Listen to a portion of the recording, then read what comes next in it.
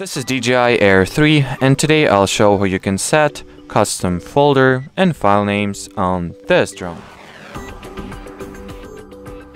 So in the beginning you will need to open the camera view of the DJI Fly app, then hit those three buttons to open settings.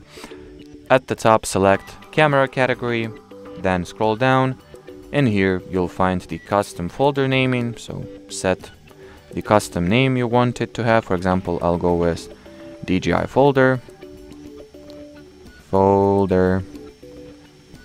Here we have it, or full set, whatever, doesn't matter. Then press the create button, and you can also do the same for custom file naming. So here, for example, I'll name files DJI files. Once again, my imagination is pretty unassuming, but well, you get what you get. So DJI file, save, and here you have it.